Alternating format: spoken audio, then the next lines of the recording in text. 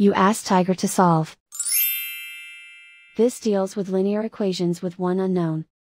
The final result is x equals 1. Let's solve it step by step. Simplify the expression. Group like terms. Simplify the arithmetic. Group all x terms on the left side of the equation. Subtract 2x from both sides. Group like terms. Simplify the arithmetic. Group like terms. Simplify the arithmetic. Group all constants on the right side of the equation. Subtract 6 from both sides.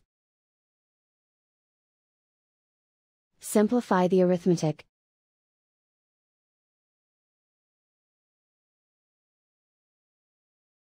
Isolate the x. Divide both sides by -8. Cancel out the negatives. Simplify the fraction. Cancel out the negatives.